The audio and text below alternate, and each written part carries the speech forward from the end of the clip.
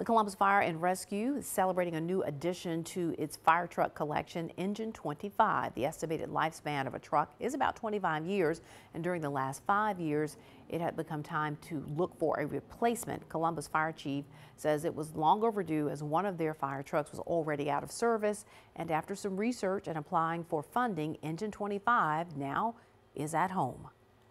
Here, Engine 25, as we affectionately call her, Luxa Palala. The process to acquire her started about 4 years ago.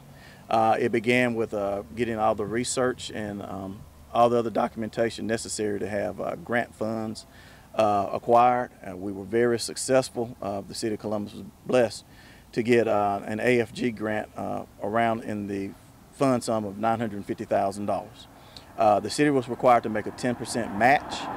That money came from the insurance rebate fund that the cities of Mississippi received from the State Fire Marshal's office.